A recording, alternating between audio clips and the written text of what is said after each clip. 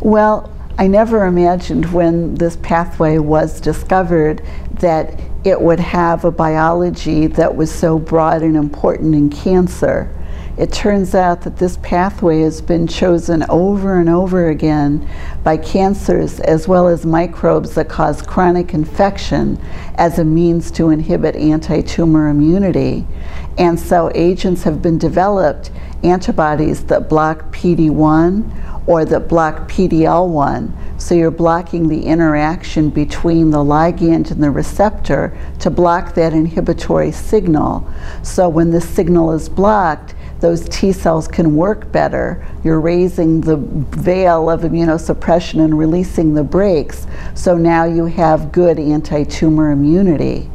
And early studies were done in several tumors, in melanoma and lung cancer, and now we know that this pathway is effective, blocking this pathway is effective in over 30 different cancer cell types.